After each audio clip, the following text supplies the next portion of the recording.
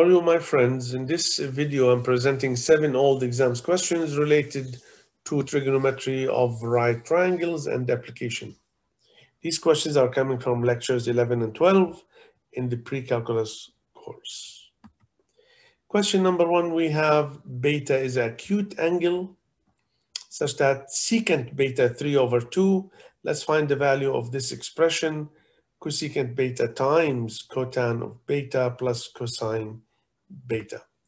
So we can start by building a right triangle. Secant beta, we know hypotenuse over adjacent. So this is r over x. So the hypotenuse here is 3. The adjacent of beta is x equals 2. Let's use the Pythagorean theorem, x squared plus y squared is equal r squared. So 9 is equal 4 plus y squared. Y will be plus or minus square root of 5. Now, why we take the plus? Because we have angle beta is acute, so it is in quadrant 1. Now, from secant beta, directly I can go to cosine beta. It is the reciprocal. Sine beta, by definition, will be the opposite over the hypotenuse. So sine of the beta will be the y, square root of 5 divided by 3. And also tan theta will be the opposite over the adjacent. Now let's continue in the next slide to see the other functions. So we have sine beta, we have cosine beta, we have tan beta. These are the basic functions. Now you can use the reciprocal. Cosecant beta, the reciprocal of sine beta. So 1 over sine beta, 3 over square root of 5. Cotan beta will be the reciprocal of the tan beta. So 2 over square root of 5.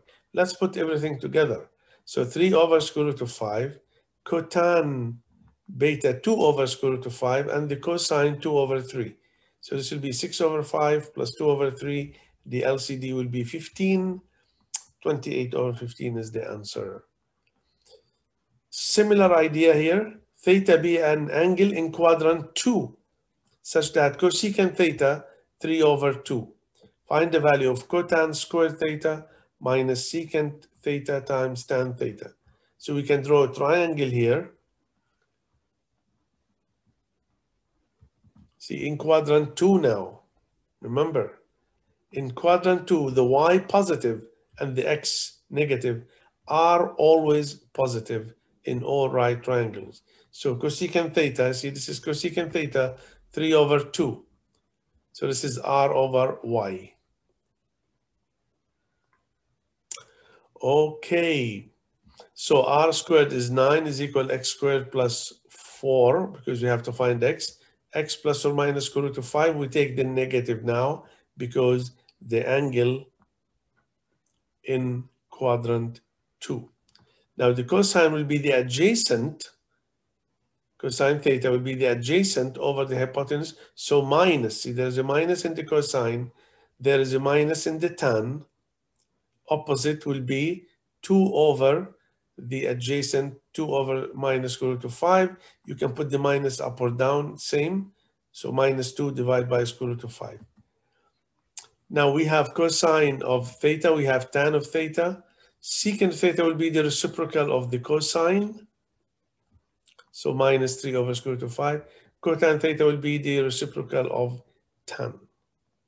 What else we need? Secant tan, cotan is there. Cotan is there, secant is there, tan is there, yes. So we have cotan, all this one squared. See, cotan squared of theta, that means you take the value of cotan theta, square it. So that will be 5/4. C minus, there's a minus in the question. Secant will be minus 3 over square root of 5 times the tan. So minus and minus becomes plus, so there's a minus here. So 5/4 minus 6/5. Also LCD 20 here. So the final answer 1/20. This is a really nice question. We need the value of this expression. Just be careful here. It's not that difficult. Sine 30 degrees all squared plus cosine 30 all squared. That's easy. This one, cosine squared 30 plus cosine 30 squared. Now be careful here. Which one is the same? I will explain now. Now, just remember, If you have cosine 30 all squared, this is the same as cosine squared 30. So when you have a squared on the function, the cosine, or the sine, or the tan, or any other trigonometric function, so cosine 30 all squared, see this one in the numerator? The same as this one here, down in the denominator. This one is different. See, remember now, cosine 30 squared, you square the angle itself. Here you square the function, the value of the function, not the angle. Here cosine 30 squared. 30 times 30, cosine 900 degrees. That's the only trick there. Now, let's look at the numerator. So sine 30 squared plus cosine 30 squared, we know this is 1, but I'm showing that in this example, half squared plus square root of 3 over 2, this is the cosine of 30, square it, 3 over 4. We know the answer is 1 for sure. Now, in the denominator, angle 900 degrees, we have to find the coterminal. So we subtract multiples of 360 until we get an angle smaller than 360. So cosine 900, we subtract 2 complete cycles, 2 times 360, we get cosine 180, which is minus 1. So this is in the denominator. We have a squared cosine 30 will be square root of 3 over 2 squared plus, and there is minus 1 there. So 3 over 4 minus 4 over 4 minus 1 over 4 is the denominator here, all the denominator. And the numerator is 1. So 1 divided by minus 1 over 4, the answer minus 4. Now we have to find the value, question number 4 here, we have to find the value of the x in this big triangle that has 2 right triangles inside. I will start by putting here some vertices. I can label here E, F, R, and T just to make it easy. And I will say the distance FR is, let's call it, this is small m, and from R to T, let's call it small n. So I need X, that means I need M, N, then I will add them. So X will be M plus N. Now let's start with this triangle, EFR. So tan 60 will be 100 over the M. See, the 100 is given. Okay, tan 60 we know, square root of 3. So when you cross multiply there, you get M equals 100 divided by square root of 3. When you rationalize it also, you get 100 square root of 3 over 3. This is small m. Now let's take this triangle E, R, and T, and let's find N. Same way. So tan 30 in this triangle will be 100 divided by N. Tan 30, 1 over square root of 3, so N will be 100 square root of 3. So in the question we need X, X will be M plus N. So we can add, yes, we can add here, make the LCD 3. So 300, square root of 3, 100 becomes 400. Square root of 3 divided by 3 is the X value. Now a lifeguard is looking at a swimmer. Here we have an application in a swimming pool with an angle of depression 60 degrees. The lifeguard seat is 375 centimeters high. This is the seat, the height of the seat. How far in meters is the swimmer from the base of the lifeguard stand? I advise you in the lecture, anytime you have an application question, please try to read it 1 time, 2 times, try to understand first, then sketch, then do the question. So let's see here, we have a swimmer. Just put here some nice pictures. Swimmer here, and this is the seat. Okay, the height of all the seat, 375 centimeters. So this is the same here. Now the angle of depression, remember 60. This is not this angle here. The angle of depression, 60, is there between, always between the horizontal and the line of sight. See, this angle is 60. If you put here 60, that's wrong. So now you have a triangle. Let x be the distance between the swimmer and the base of the lifeguard stand. So tan 60 now, tan 60 will be 375 divided by x. Now remember, this is centimeters. So x times tan 60 will be 375. So x will be 375 divided by tan 60. Tan 60 square root of 3, you can rationalize it. 375 square root of 3 divided by 3. So it will be 125 square root of 3 centimeters. I need the x in meters, just divide by 100. So 1.25 square root of 3 meters. Now let's look at question number 6. A man needs to know the height of a tree.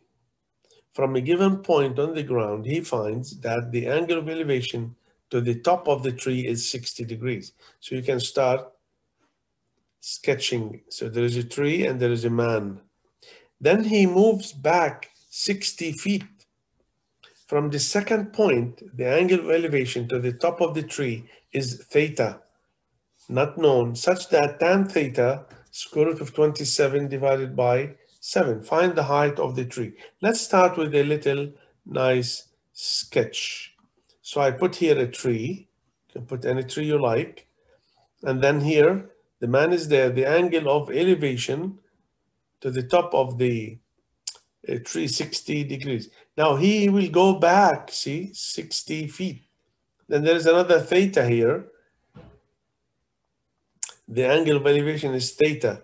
Tan theta is square root of 27 divided by 7. We need the height of the tree. Let's start now making a triangle. So let's call H be the height of the tree, capital H. And we have here M is equal to the distance between C and D. Let's call it small m. And here we have 60. Let's call this vertices A, B, C, and D. So let's start with the triangle ACD. See, if you start with ACD, tan 60 will be the opposite, H divided by M, the adjacent. We know tan 60 square root of 3, so it will be H equals M square root of 3. Let's call this equation star. Leave it now. Let's take the triangle ABD, ABD, the big triangle ABD, to find another equation that relates H and M. Now we have tan theta, see this is tan theta, the opposite H divided by 60 plus M. You see that one here? 60 plus M. This is BD. So BD is 60 plus M. So tan theta, we know tan theta is given. Square root of 27 becomes 3 square root of 3 over 7. And that's equal H divided by 60 plus M. Let's use equation star, replace it there in H, in this equation here, in the above equation. See this equation.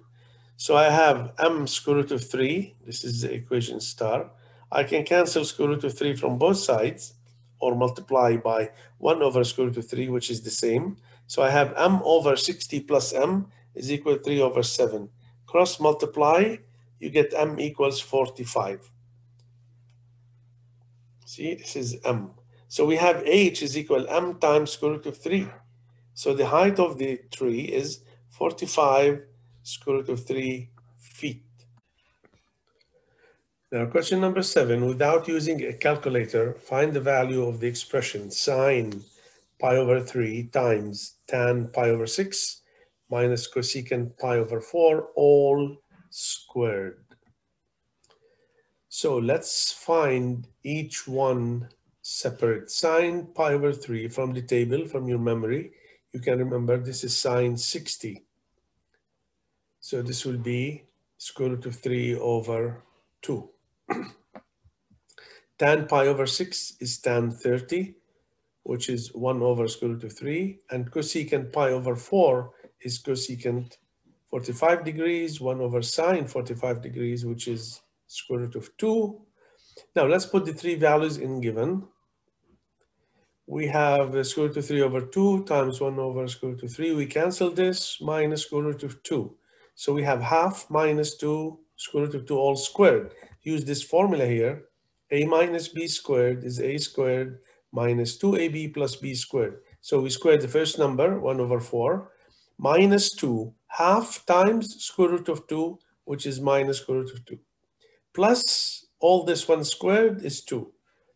Now you can add 1 over 4 and 2, but the LCD is 4, so that would be 9 over 4 minus square root of 2 is the answer. Now these are the answers for the 7 questions. Please, if you want to see other examples or the lecture itself, you can go and visit the videos lecture 11 or lecture 12 on trigonometry of right triangles and applications. Thank you for watching. If you like the video, you can subscribe and share it with your friends. I wish I can see you in another video with another topic. Thank you very much.